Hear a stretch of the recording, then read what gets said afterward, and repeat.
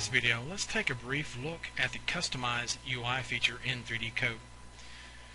Now, you may find that as the feature set continues to grow, that this tool panel becomes increasingly crowded to the point where some of the tools that you're accustomed to working with are obscured and a bit out of reach.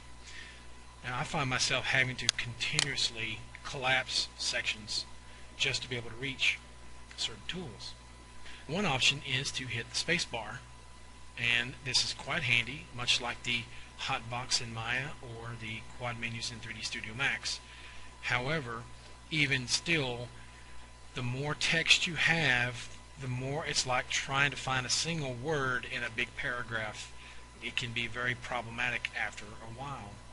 So, to remedy that problem, you have Customize UI. And this will allow me to temporarily hide tools that I don't normally work with. And it may be different for you, but some of these tools I've either never used or don't intend to use anytime soon.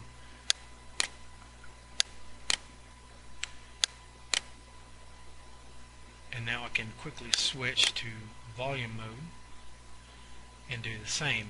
Base relief, don't use that. I've never used toothpaste.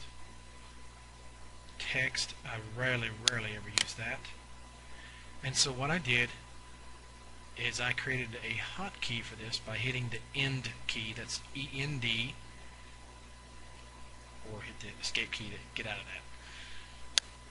So again, you can quickly get to it at any point in time without having to go up here into the menu, okay, by hitting the U key. Now you can see I've got some more real estate, and it's not as big a strain on my eyes to locate tools that I'm accustomed to working with. If I hit the U key, I can do the same thing in the retopo room, UV room, sculpt room, etc., etc. I can also, with any of these drop-down menus, remove some of these, as well as even folders if I need. So I'm going to hit the U key again.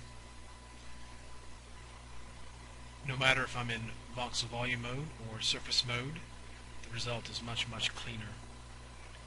That's even if I hit the space bar to bring up the pop-up tool panel.